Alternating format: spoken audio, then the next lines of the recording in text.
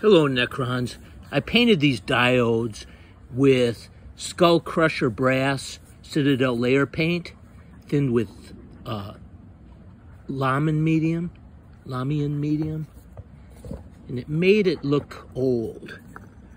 So I'll show you. Well, you can actually see because those things right here, 1, 2, 3, are actually painted with the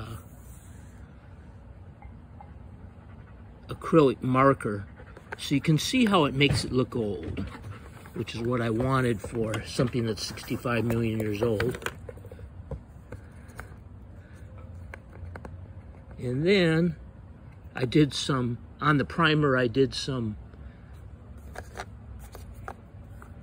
shading with Citadel Biel Tan Green, and I just turned them upside down and then put it on the upper edge, and worked out pretty well.